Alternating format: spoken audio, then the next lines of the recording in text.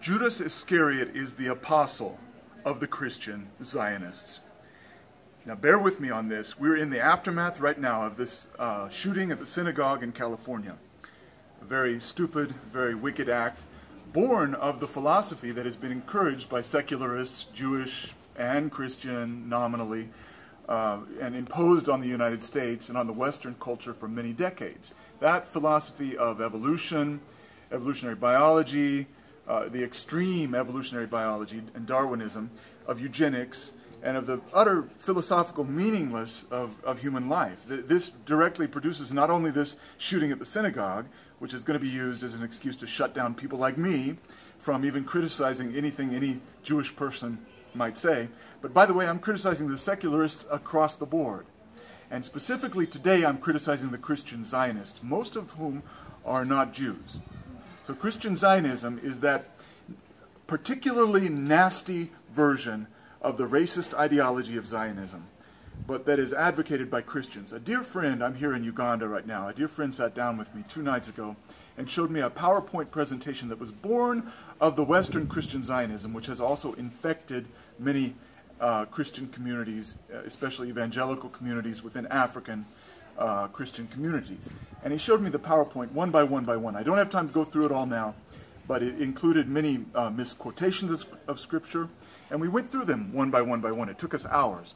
And many twistings of the Scripture, specifically the Abrahamic promise of Genesis that in thy seed all the nations of the earth will be blessed, and that God would bless the seed of Abraham. This PowerPoint and the Christian Zionists normally equivocate the seed of Abraham with the nation of Israel, and they conflate the land with the people as often as they want. They never clarify. You're never sure whether they're talking about the earth, the land, the geography, or the people who are physically descended from Jacob.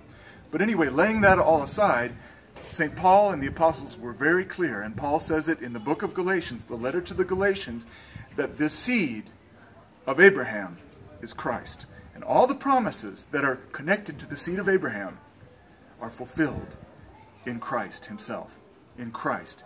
So literally, Paul says, and it bears repeating, the seed of Abraham is Christ. And that is the crux. That is the point at which the Christians, all Zionists, the non-Christian Jewish Zionists have missed the boat at the cross. But the Christian Zionists, claiming to believe the cross and the resurrection, have nonetheless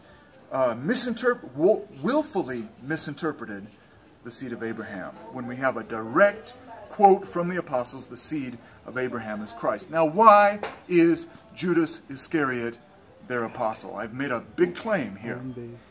I'm telling you, it's because Judas was motivated by the same motivation that motivates Christian Zionists. Namely, Judas's primary motivation was not greed. It was not the 30 pieces of silver, as evidenced by the fact that Judas gave back, he threw back the 30 pieces of silver. He said, take it. Now they wouldn't take it.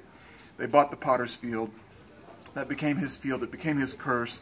It became where he hanged himself after his fleshly repentance. The repentance of Judas was not unto restoration. It was a fleshly repentance unto despair and suicide.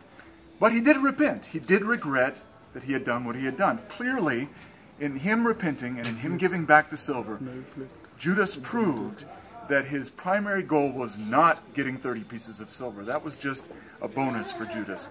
What he was really trying to do is the same thing the Christian Zionists are trying to do, even as they try to shut us up using the momentum of this stupid act of killing these people in the synagogue. What they are trying to do is orchestrate Armageddon.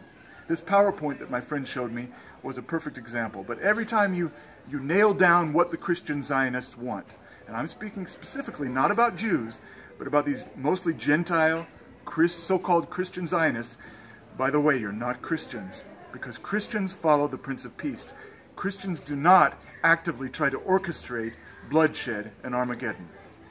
Okay? What they're trying to do is bring about, according to their own preconceptions, according to their own fetishistic vanity, the kingdom of God and the enforcement of that kingdom according to their own timeline. And that's precisely what Judas was trying to do. It wasn't primarily the 30 pieces of silver that he was going for. Judas Iscariot was clearly Clearly, that's why he was so surprised and in such despair when it didn't work out this way. Clearly, Judas Iscariot was attempting to force the hand of Jesus Christ. He knew Jesus had power. He'd witnessed that power. He was trying to force Jesus to set up his kingdom right here, right now, not according to the Father's timeline, but according to Judas' timeline himself.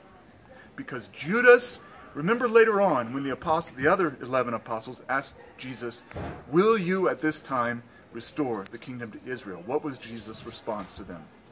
They asked him, and he said, it is not for you to know the times which the Father has put in his own keeping.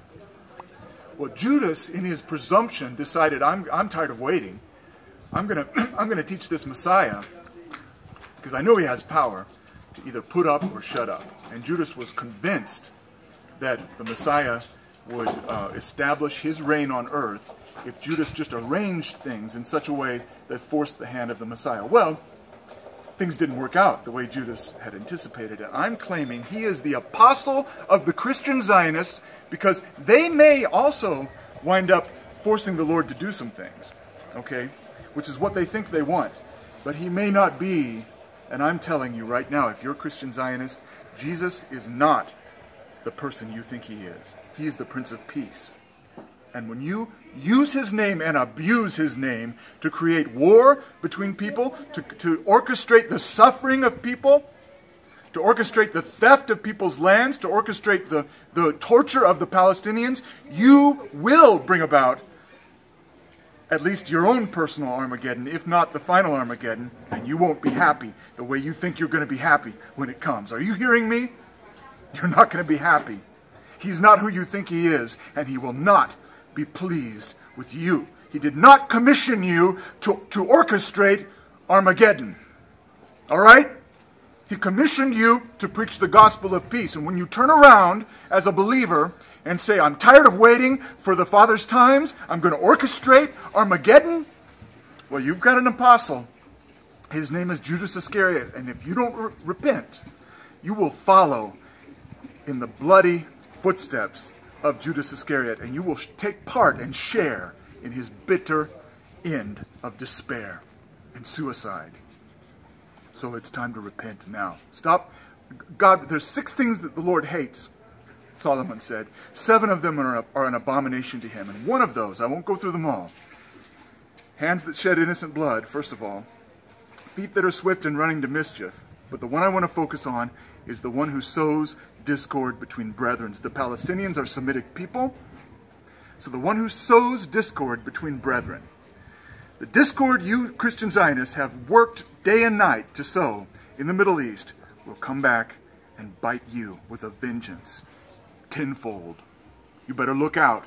You better repent now before it's too late.